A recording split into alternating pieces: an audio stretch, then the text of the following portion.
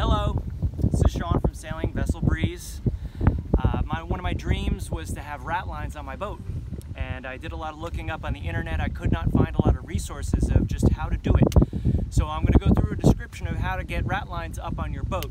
It's going to be long. We're just going to do it all in one take because I'm almost done putting up the ratlines now. So you won't see all the steps, but I'll at least show you how it all goes together. So let's start with the materials.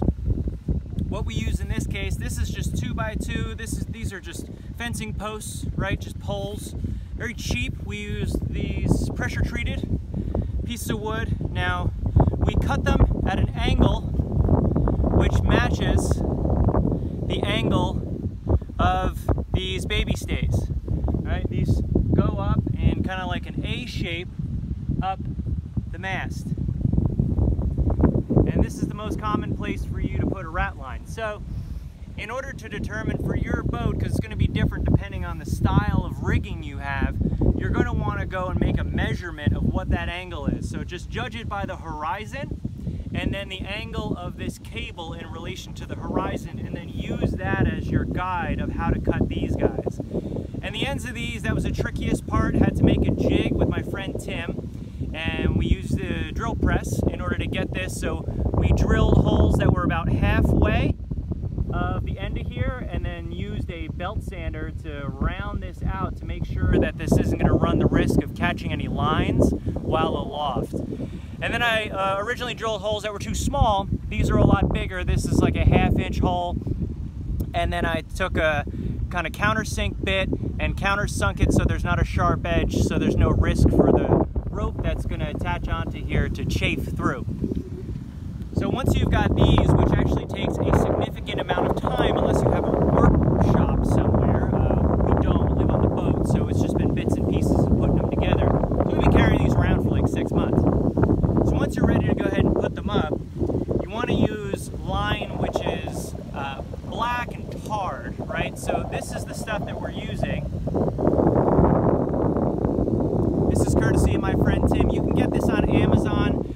This is 1 pound twine. Each spool's 1,000 feet. Its breaking strength is 160 pounds, which is plenty. And we're going to be wrapping this around so many times that the breaking strength of this is less relevant than the wood and also how you do your knot.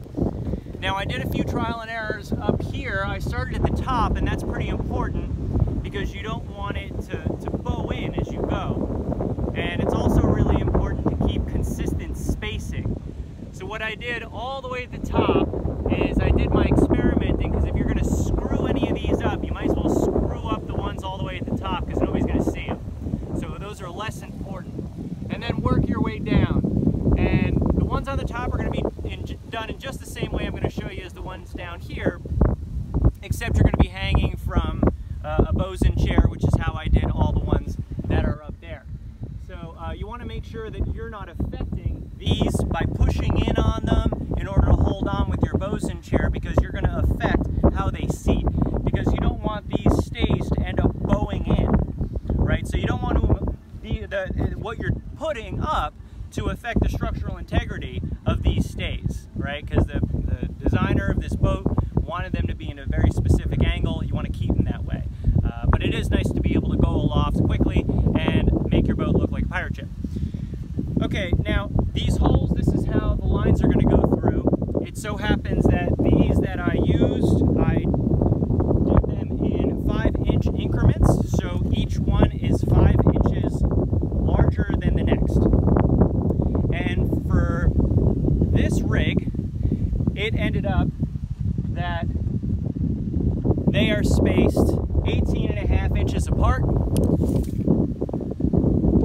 And that's where I make this line, and that's what dictates where I tie them up. Now to start off, I'm going to take my my twine, and I found that 2 meters or about 6 feet is a good length to start, and it's easier just to cut it right out of the gate so you're not working with a big spool of line. Now to start your lash, and this is essentially lashing, begin by lining this up where you want it to be. Line it up with the line that you've marked on your 1x19 cable here. And then I start this off with a clove hitch, and I leave a nice long tail at the end. All right, there's our clove hitch. And when you're aloft, you're going to want to make sure that this line, this is the working end, is coming towards you. And then this way, when you thread it through this hole, you're going in instead of trying to go towards you, which is more difficult. Now what I found is that it's just as easy just to run it through here, and I do one above, and when I've wrapped it around, I give it one wrap around the cable, and then I go ahead and do all the ones at the bottom. And it doesn't take very long. And as you go, you hold it tight, right? And I try to overlap them so they go above. You pull it super duper duper tight. And here I pull down so that it overlaps on the bottom here of the wood, and then give it a wrap around, keeping super tight. And when I'm going and I'm threading it through, if I hold my thumb here, then it keeps the tension on. And then I can take the end, feed it in. This is why you want that hole to be pretty big so that you can feed it easily. Pull real tight, keeping it real tight. The key is to keep it as tight as possible. And then in between each one, you do a wrap around the cable to secure it. Put your thumb on there. So now we're on 2 on the bottom. Pulling it nice and tight. And I found that doing 4 on the top, 4 on the bottom has a nice look to it, and I think it gives plenty of strength to what you're trying to do. Now to prepare these pieces of wood, we did what I described to the ends. In addition, we gave them a sanding first with an 80 grit, and then we did a 120 grit, and then we used a stain, ebony stain, to make them black, because that's what pirate ships have, is badass black ratlines. Okay, so I've done my 4 down the bottom, and now I'm ready to do my top. And I find it easier to finish at the top because we left this long because we're going to tie it off here so that it's nice and clean with the finish. So same deal at the top as the bottom. Give it a wrap, keeping it nice and tight. So now I've got 2. I got 2 more to go. And if you keep them all going the same way, you end up with a nice clean look, which is good. And it's particularly important for the ones that are on deck because you'll be staring at those a bit more. The ones aloft can be a bit messier. Okay, so now I'm ready. I've got my 4 wraps on the top. Now I'm going to give it a final wrap up here. And then I'm going to finish this off with a clove hitch. Now, clove hitch, I mean, look it up. It's a pretty common knot. If you have a boat, you really should know how to do it anyway. I'm not going to bother showing you now, but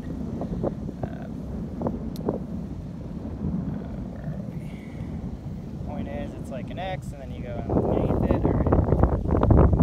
Okay, so once you've got your clove hitch, which is a good knot to kind of finish off on, then here's this running end, or this bit right here. I want to take this and make sure it comes out on the inside.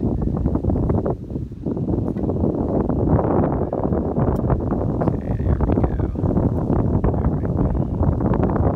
So now that I've got where I began, this is where I've ended. I'm going to end with a square knot just to clean it up and to join the end and the end and the end.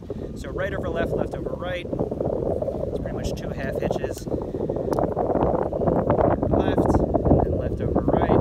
Now this is a hitch, so therefore it's not a true knot. And I'm going to do a stopper knot in each one of these because I definitely don't want this to come out. And a stopper knot is just pretty much an overhand, and you're going to take it square knot that you did here, just to kind of clean that up. And if you can keep all your knots tucked into this little divot here, then it's going to keep the look nice and clean, and it's also not going to be on the outside, less likely to get chafed, less likely to wear through, catch on anything. So once that's there, so you can see I've got my 2 half hitches, and then I finish it off with some stopper knots. And I can take it and I can trim it. I've been trimming it maybe ½ inch or so with these really crappy scissors.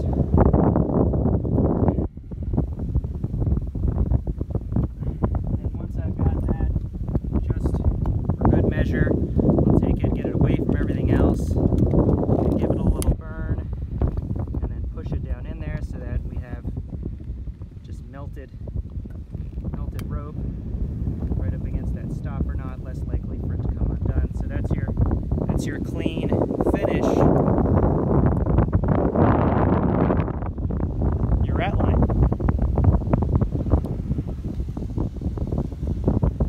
And rinse and repeat as many times as you need to go aloft.